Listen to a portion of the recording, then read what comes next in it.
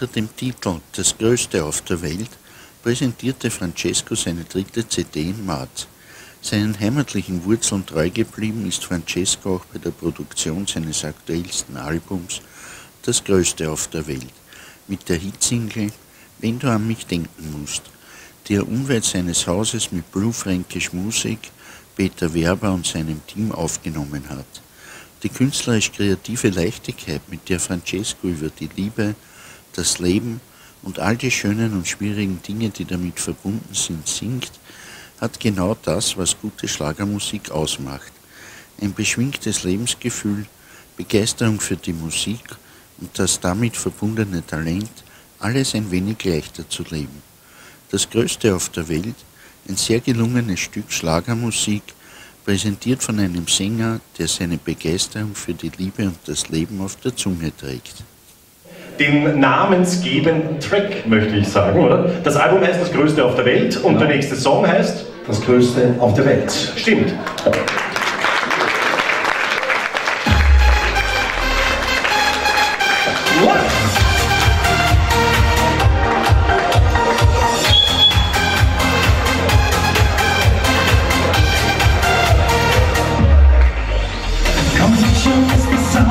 Aus und vorbei mit uns beiden. Doch warum bist du dann noch hier? Ich kann's nicht verstehen, ich kann's nicht verstehen. Und diesen Glanz in deinen Augen kennst du. Er war noch mal so nass wie unsere erste Jugend. Und doch du bist immer noch das Größte auf der Welt für mich. Ja, du bist immer noch das Größte auf der Welt für mich.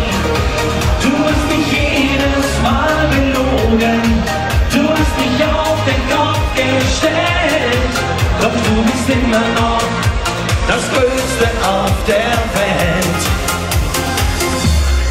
Der nächste Song hat zwar. Wir bleiben locker, oder? Das ist ja eine lockere CD-Präsentation. Der nächste Song wurde schon 2012 aufgenommen wieder, glaube ich. Gell? Und zwar war da beim Alpen Grand Prix in Südtirol mit dem Titel.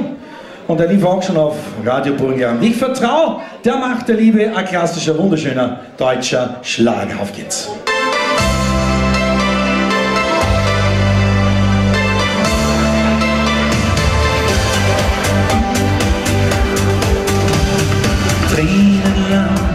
Ich weiß, du bist gar nicht schön und kein Mensch der Welt möchte dich wirklich sehen. Dankeschön. Doch der Zug, in den man steigt, fährt manchmal genau dorthin.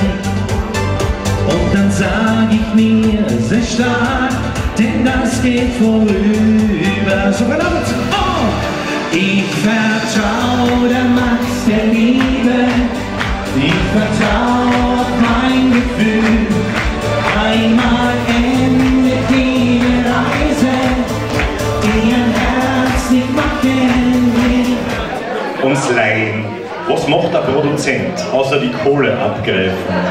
Genau, also viel Geld verdienen, sitzen, grantig schauen, Zigarren rauchen, irgendwas am Mischpult immer dumm tun und sagen sicher nicht. Und sie wichtig machen.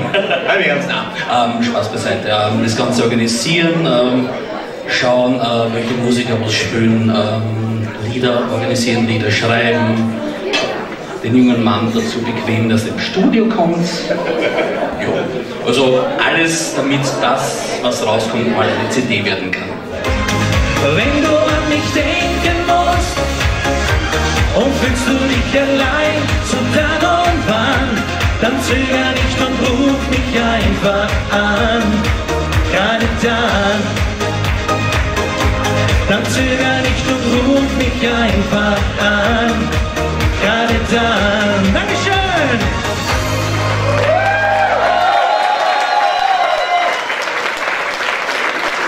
Einen wunderschönen guten Abend, liebe Freunde.